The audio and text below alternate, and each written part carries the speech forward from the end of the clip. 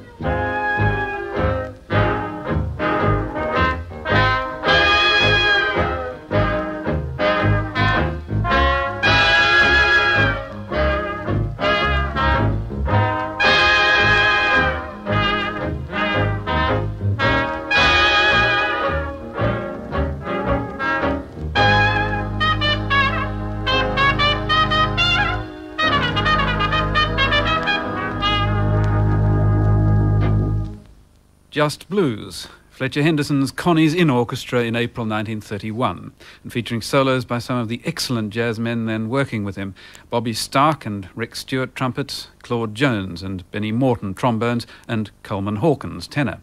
Fletcher Henderson most certainly had the knack of hiring good men. Back in 1923, he hired Don Redman, just a month or so after he'd first arrived in New York.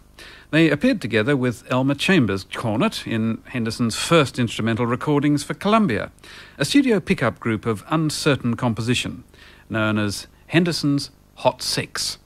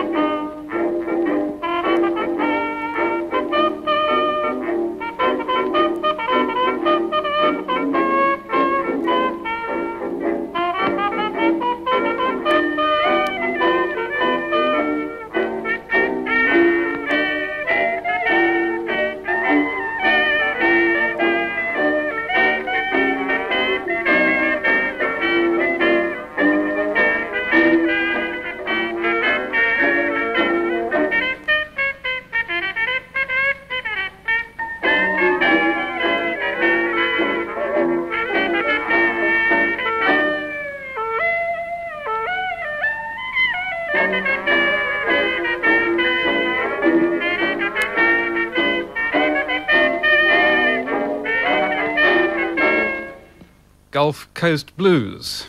My copy's a little battered, I'm afraid, but it's certainly an interesting record. I think it gives a very good indication of the split in the Henderson persona. On the one hand was jazz, trying desperately to get out, while on the other was the pressure of earning a living. When he signed his first major contract with the Roseland Ballroom in 1924, he had to cater for a white audience that was used to bands like Sam Lannon's and Vincent Lopez's. Through his arrangers, principally Don Redman, he most certainly catered for their taste, but with one additional brilliant ingredient: soloists of the calibre of Joe Smith, Charlie Green, and, for one glorious year at least, Louis Armstrong.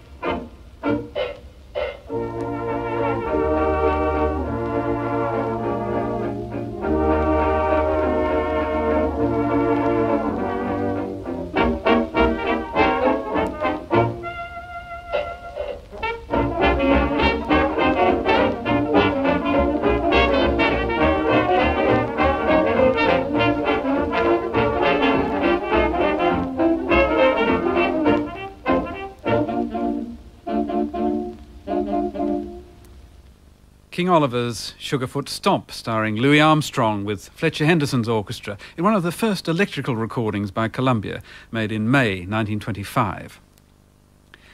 The Henderson connection with the blues went back to his first regular jobs, first as a song plugger for W.C. Handy, then as musical director of Black Swan Records. In 1923, he made his first recordings with Bessie Smith for Columbia, an association of mutual benefit resulting in some of her finest recordings and allowing Henderson and his men some uncompromising essays into the world of pure jazz.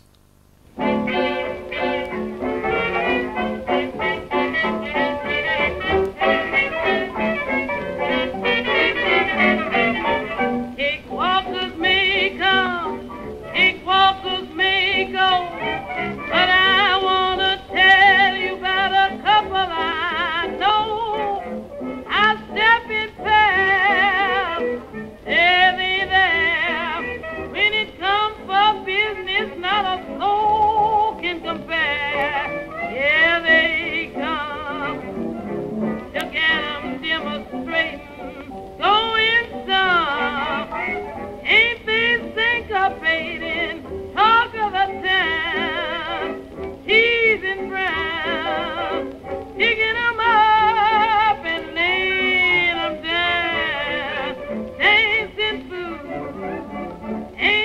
demonstrating in a class of their own. That the only way to win is to cheat 'em.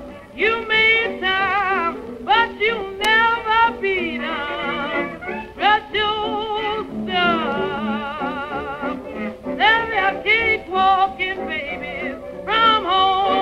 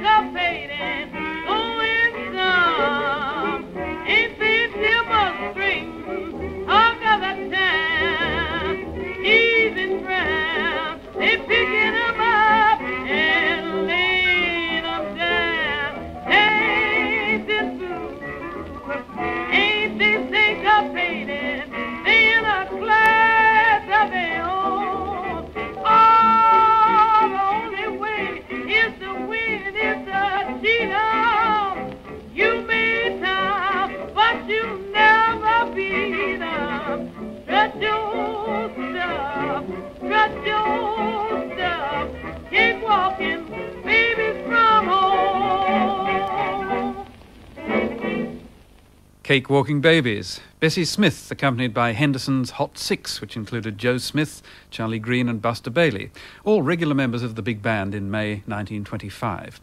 And big band it was becoming. When Louis Armstrong left the following November, it was 10 in number. By the time 19-year-old Rex Stewart had plucked up courage to join as Louis' replacement, it had increased to 11. That was in spring 1926.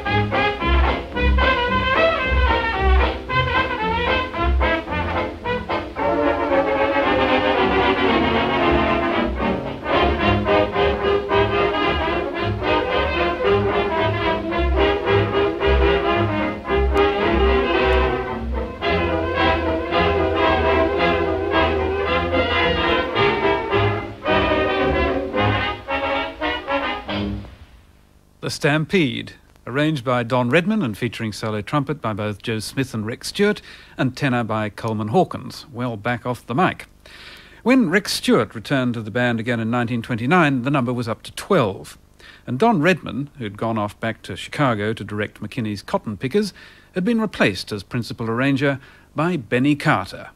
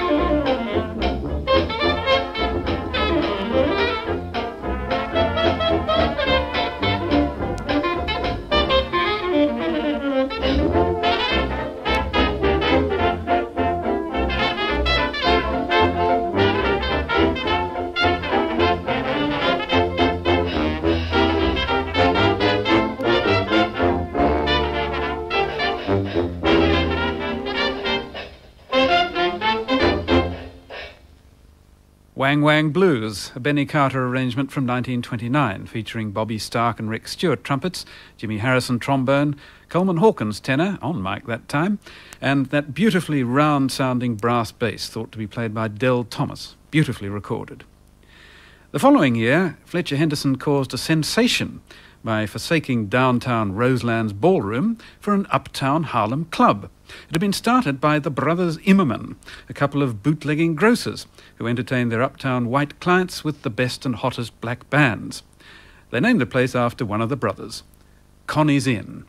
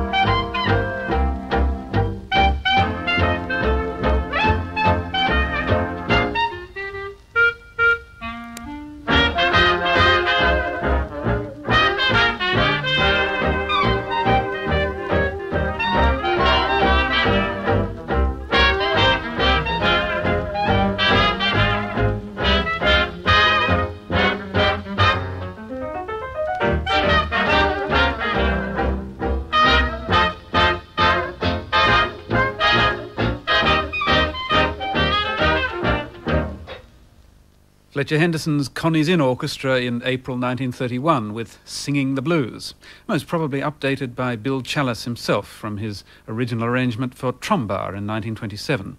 And Rex Stewart performed that deliberate copy of the original solo, a tribute to Bix Beiderbecke. With the departure of Benny Carter to join Chick Webb, Henderson began to concentrate much more on doing his own arranging, which was to stand him in good stead during the coming swing era.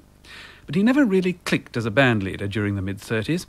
Maybe he reached his peak just a little too early and couldn't keep up the momentum.